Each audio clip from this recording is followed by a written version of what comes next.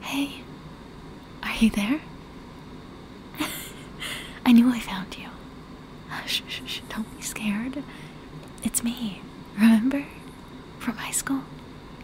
Yeah, I texted you to come over here. It's been such a long time. Where have you been? Oh, college, yes, but you could have visited.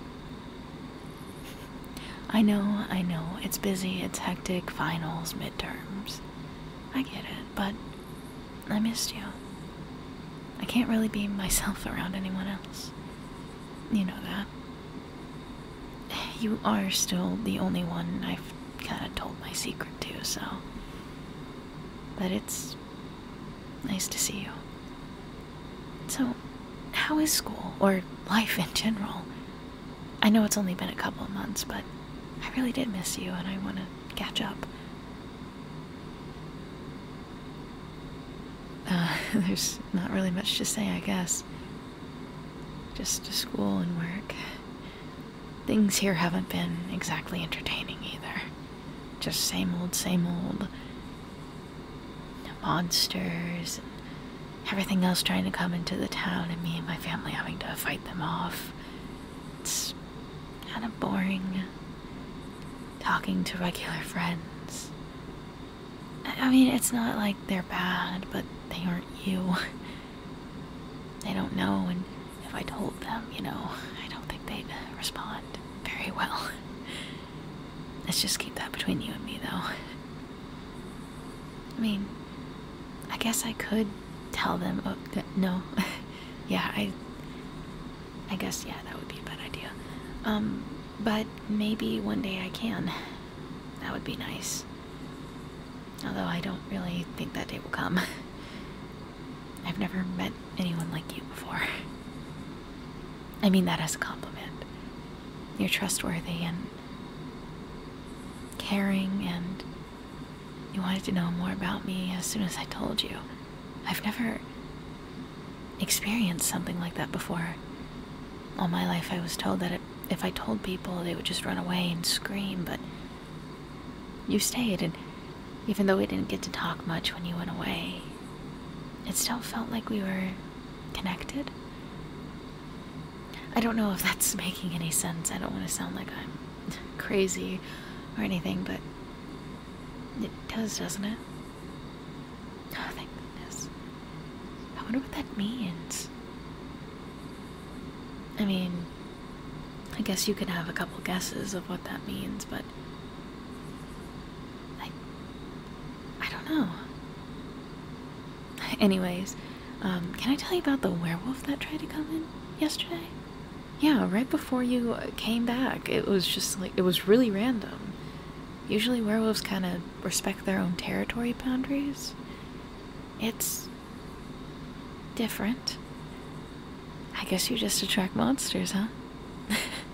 Okay, but it was weird because they weren't even a big werewolf. It was a small little one. I guess she just got lost. I don't know. Poor thing was terrified when I came over. Apologized and ran off. Said she smelled something sweet. I guess maybe someone was trying to lure them in, but no one in this town really knows about the monsters except for you. You haven't told anyone, have you? Well, no, I don't really think you've told anyone, but maybe someone overheard us? Maybe when we were talking about it in school. Now, we did try to make it private, but maybe someone saw, like, the notes we were passing. No? Okay, then how could anyone else know? My family surely could not have put out bait for a werewolf to come over. We just made peace with their people. We can't just suddenly turn back on that. No, someone else must have figured it out. Hopefully they only think there's werewolves here. We don't want that mess going on. Me and my family haven't had to, make someone be quiet in a while. And I don't want to go through that again. I'd rather be more civil about it, if you know what I mean. But yeah, that's basically the last entertaining thing. A little worrisome, but that's about it. That's happened. We've had a couple incidents with some fairies trying to trick people. Nothing too high scale. I can't wait to introduce you when we have another gathering. Yes, you were supposed to go last time. You chickened out. Well, I know that was the day you were supposed to leave. You still could have, come for a little bit. I know, but I really want to introduce you to my family. It'll be fun. They don't hate humans, That's another stigma. They'd like you. They really would. I'm being serious. You're fun, loving, caring. You're everything a vampire would ever want. Again, we don't really drink human blood. At least our kind don't. We find it kind of disgusting. No offense. But still, they still think that we're evil beings that want to just eat and can't satiate our hunger. So, you're kind of like the antithesis of that. Truly amazing. And they would love you for that. Probably want to make you a vampire themselves. Not that they would force you, they wouldn't do that, but they definitely would want to encourage you to become one. Especially how much I've talked about you, and well, of course I've talked about you. You're everything to me. You're my best friend, and always have been and always will be. I don't know why you think I wouldn't talk about you. If I thought you would be in danger in any way, I wouldn't have. But you're different, as I said. Special. I don't know what you're insinuating. I'm not insinuating anything. Anyways, it's night outside, so let's look up at the stars. It is quite beautiful here. You know I picked this place for us to meet up again, right? Yep, you got it right.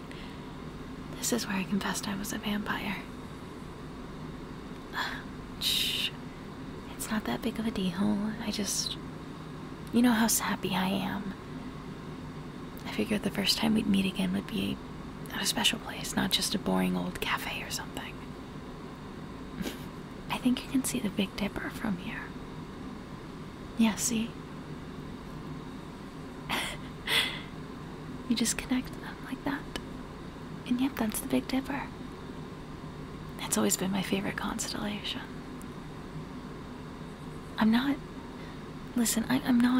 trying to beat around the bush. I'm not doing anything like that. I'm not doing anything like that. No.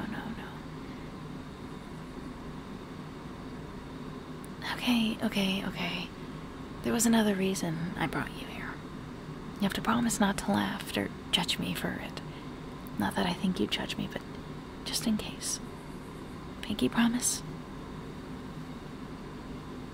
Okay. I like you. A lot. I think it's obvious, or it was obvious, still is obvious. But I really do. You're everything to me. You always have been, and you always will be. And I can't stay silent on it any longer. I love you, and I hope you can accept that and accept me for who I am and how I feel.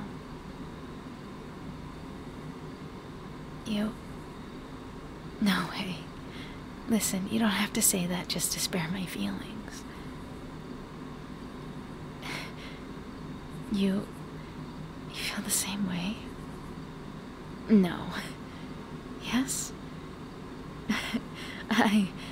I'm overwhelmed. I'm sorry. I was not expecting you to feel the same way, especially with you and that one girl and everything else. Well,